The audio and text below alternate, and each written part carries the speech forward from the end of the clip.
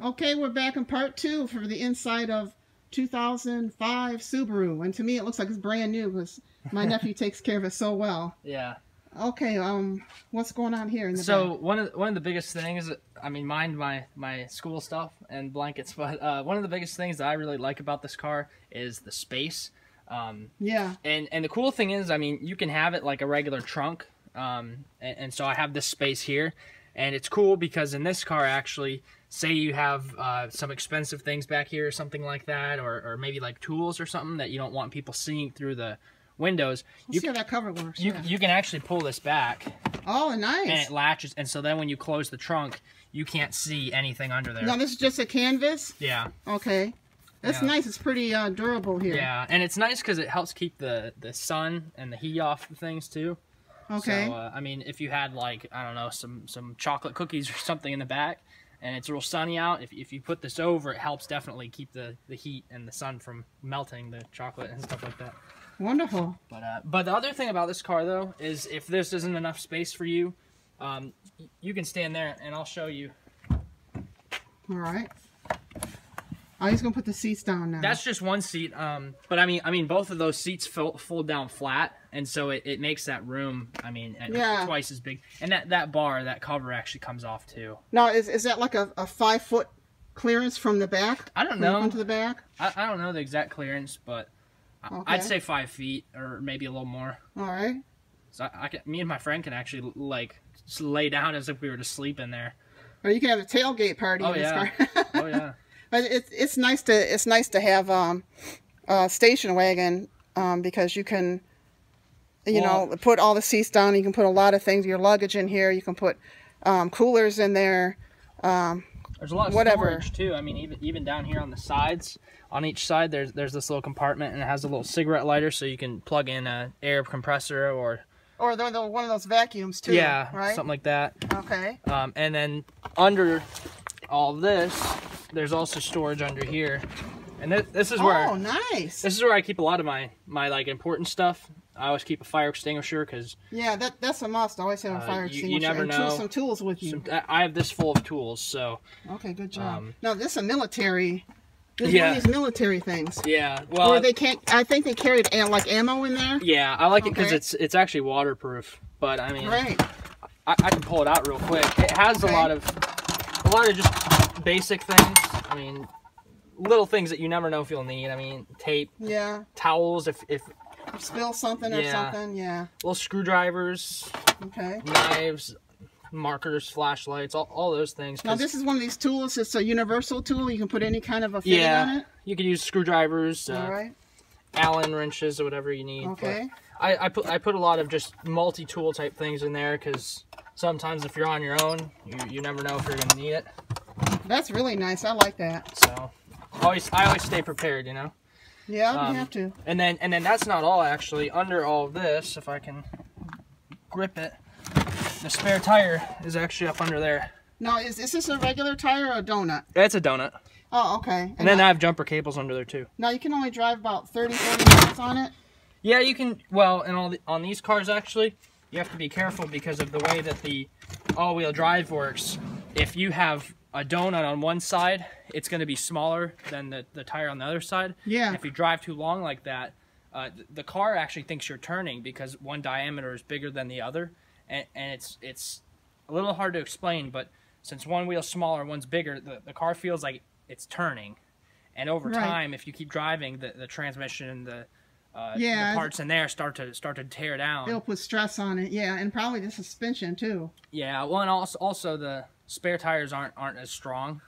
Oh, okay, okay. But yeah, that's the back. Now, well, you said you take premium gas? I do. And that's because it's turbocharged, so we'll see what the seats. Now, are these leather seats? Yeah. Okay, and it looks like they're really clean here. Oh yeah. And it's spacious. Oh yeah. And what's the fuel economy on it, Jacob? I average 18 miles per gallon right now, and that's a mix of city and highway driving. I've gotten it up to about 23 miles per gallon highway, which isn't bad for the car, but it's not bad. It has a fairly big gas tank, so I mean, it can go for a while. Okay, that's the front there. Yep. power seats on both sides, and they're both heated. That's nice to have power seats and heated on the driver's side, because a lot of cars don't have that. Yeah. And this is a 05, so.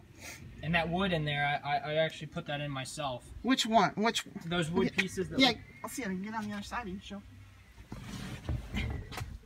Y'all coming around on the other side? Yeah.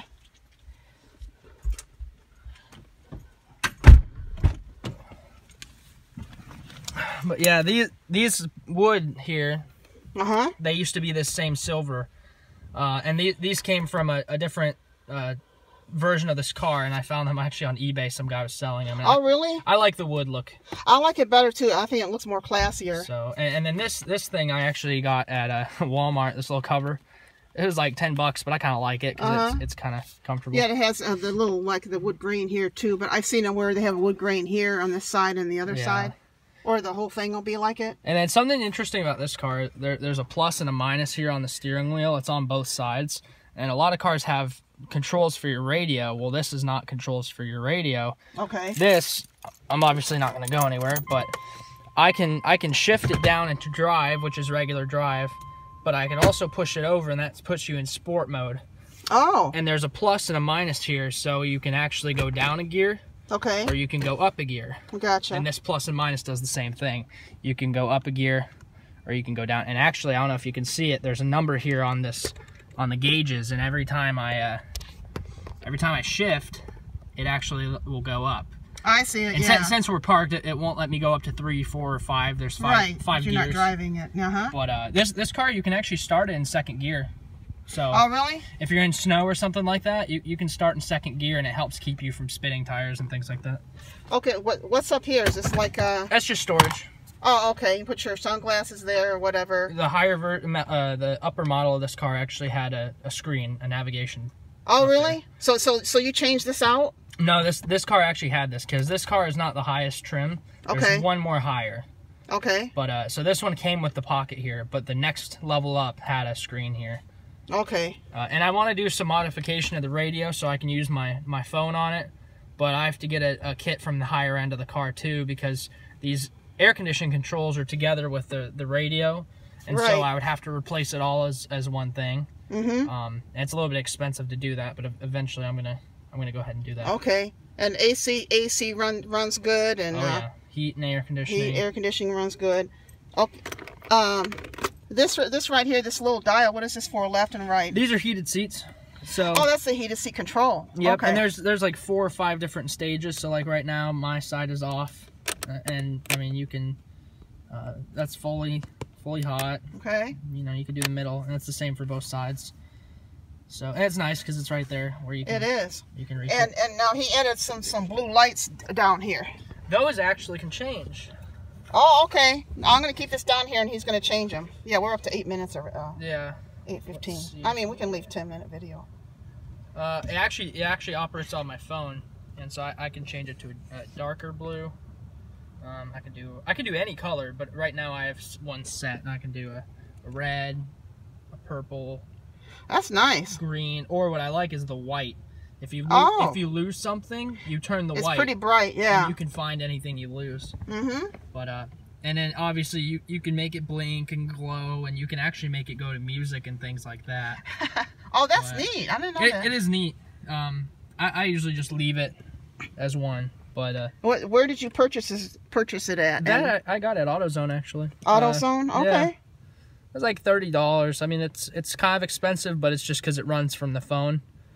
And yeah, so that's not too bad. I have a special. Now, do you have to upload like an app to control it, right? Yeah, there's an app.